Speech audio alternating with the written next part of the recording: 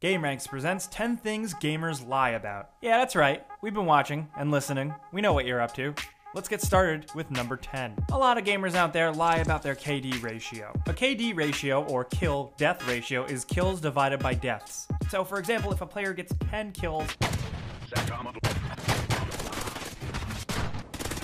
and 5 deaths in a given game, they have a 2 KD ratio. That means they got 2 kills before they died each time they spawned, on average. KD ratio is a badge of honor in many video games, most commonly Halo and Call of Duty. And there's a bunch of dickheads out there who like to say their KD ratio is amazing, when really it's probably not. The fact of the matter is, if you play a lot, it goes up and down pretty often and varies. So it's not something really accurate to be boasting about. And plus, really, at the end of the day, I don't think many people care about your KD ratio. Sorry, kid. At number 9, here's something that a lot of people are guilty of, and you know, it's a bit of a reactionary thing, so it's okay. Blaming lag for sucking in a game. Immediately the first time you killed, you want to go, oh, it was lag, it was lag. It wasn't me just not being good. It's lag, it's always lag, right? It's okay, I'm totally guilty of this one. It's almost instinctive to blame lag first over your skills. The first thing you do is really just question the integrity and the connection of the game. When in reality, 9 times out of 10, the connection in the game was probably fine, and you just got capped. But let me tell you, when you do get killed and the fault is actually lag, I'll blame it even harder. I'll shout it from the rooftops. But seriously, 9 times out of 10, stop blaming lag for sucking in a game. At number 8, we're still talking about those multiplayer people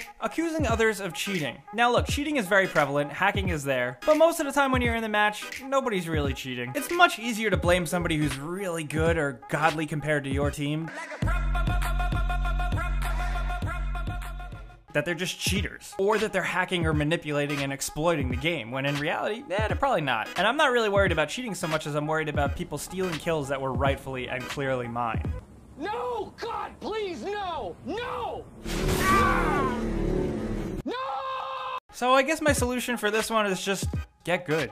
And at number 7, we have those players that tell other players that they're playing the game wrong. You shouldn't be using a sniper rifle there. Or, no fair, that's a noob cannon. Or claiming something that you use is imbalanced. And a lot of the times, they're full of shit. There's always going to be something wrong with the game, a balancing issue, or something that needs a fix through a patch or something, but most of the time it doesn't stop gamers from using it as an excuse far more than it's warranted. Stop trying to talk your way out of losing or not having a good time playing the game. Just leave me alone. Let me play the game how I want to play, you dirty liars. At number 6, here's a phrase you might hear your friends say a lot of times. I can beat anyone at Halo, Call of Duty, Madden, Counter-Strike, League, Dota. It goes on and on, but everybody out there has a friend that thinks that they can beat anybody in one specific game. And you know what? I'm totally guilty of that too. I can beat anyone at Tony Hawk's Pro Skater. Seriously, you want to challenge me? I can beat anyone. I'm serious. Let's do it. Let's go. Not the new Tony Hawk though. That shit sucks. I've been working with Activision for so long, I don't have to school them in what skateboarding is.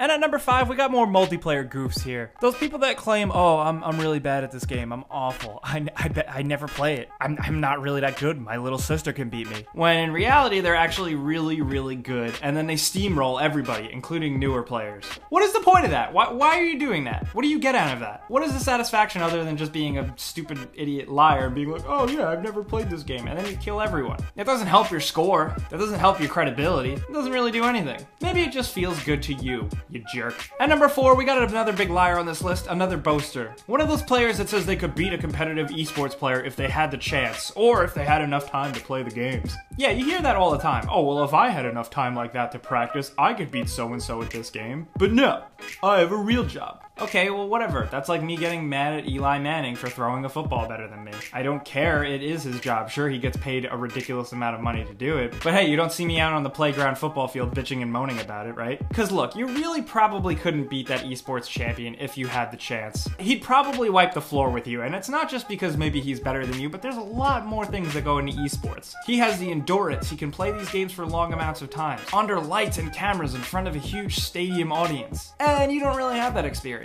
So it's more than you just thinking you're better than him when you're probably not anyway. And like I said before, it sounds just as silly as me saying that I could dunk on Michael Jordan. Get real.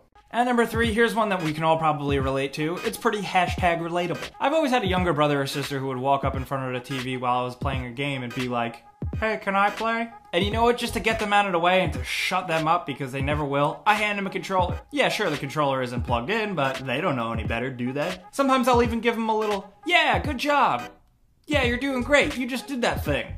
Yeah, look at that high score that you got that I really got instead. I am a complete and utter huge fat liar. And you know what? I don't care. Whatever I have to do to keep my game going, I will tell whatever lie I have to, so I don't have to pause my game. Okay, don't judge me. Don't fucking judge me. Look, you probably did the same thing. At number 2, here's a good lie. Those people that say, oh, this game is too easy. And they're really probably just pretending to be better than a game than they actually are. Look, man, we're just sitting on the couch. I'm not impressed. I don't think you're cool that you think this game is too easy or whatever. It doesn't change how I feel about the game, or it doesn't really change what we're playing right now, does it? Have you guys heard this one? I've always had a friend or a friend of a friend who would say that. And the best way you can tell an asshole from a normal person is somebody who would be like, oh yeah, Dark Souls is too easy. Yeah, Bloodborne, pff, easy. It's too easy, it sucks. You know that person is a complete freaking liar and a piece of garbage. And if they're saying it on a YouTube comment, there's even more reason not to believe them. And at number 1, here's a big lie that we've all heard many times, usually on the playground in grade school. Well, my uncle works at Nintendo and he said, etc., etc. Have you heard this one? I've heard stories like these all the time. There's always that kid, there's always that guy, there's always somebody that knows somebody that's uncle's cousin's sister's ex-wife worked at Sony and says apparently they're making a new Crash Bandicoot. Or little Jimmy on the playground that said his uncle works at Nintendo and he said that they're putting Sonic the Hedgehog in a Pokemon game. You're full of shit, little Jimmy. Get out of here with your fake family members. Nobody wants that. Those are just such ridiculous, unbelievable lies. So many little people work in the game industry that it's usually a much bigger chance that you don't know anybody that's ever worked on a game. And that's totally fine. You don't have to lie about this shit. And please don't use it to make up lies and bullshit and get us excited about things in games that aren't even real. Why would you do that? And the moral of this story is, don't lie. It's just video games. Enjoy your video games. Nobody cares about how good you are, or the high score that you said you got that you probably didn't really get, or all the other assorted lies you could tell. Just play the game and shut up. So guys, those are 10 things that gamers lie about. We lost a lot of friends making this list, so please, become our friends. And let us know in the comments what kind of gamer lies you tell or have heard, because there are probably tons more of them, and we want to hear about them. If you did like this video and maybe realize that your best friend is full of crap, click the like button, because that's the best way you can really help us out. And if you're new, subscribing is even better because we do videos like this every single day. But guys, thanks for watching, and we'll see you next time.